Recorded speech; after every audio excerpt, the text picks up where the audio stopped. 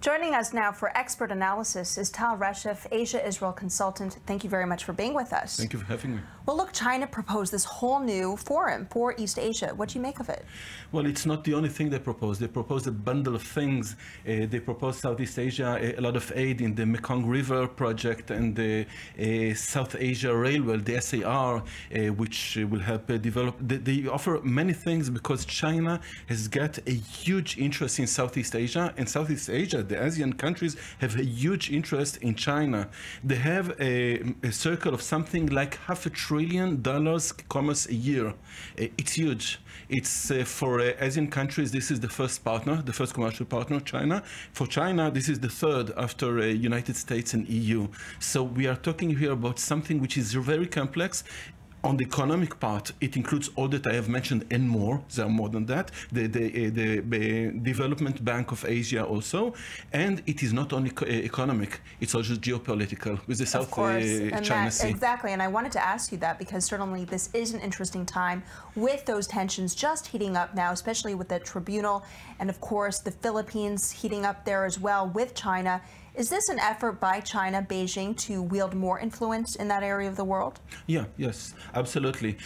First of all, this moment in time makes it very crucial for China, of course, because of the tensions, because of the presence of the Americans, because of the protests from the side, not only the Philippines, also Malaysia and Brunei and others, and Vietnam overall.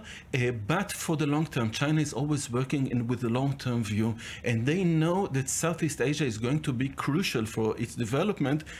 Always.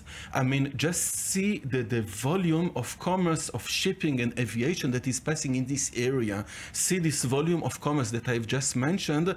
It is always going to be very central. See the dependence of China on raw material and the agricultural products coming from this area. So China understands that it must put a lot of effort into good relations with this area, combined with its strategic aspiration in South China Sea. They're trying to make all this together, which is not easy at all. Well, you mentioned this dynamic, but it does seem that the Southeast Asian countries need China far more. Yes, commercially speaking, yes, they need China more than China needs them, but it is not really a real way of looking at it, because even if on the table China needs them less than they need China, still China needs them enormously. I mean, take for instance the major product of China, which is the new Silk Road. It passes between China and Europe, but it passes also not only by trains and roads along Asia, it passes also maritime way, and then it passes through South China Sea and through Malacca Straits, through Singapore.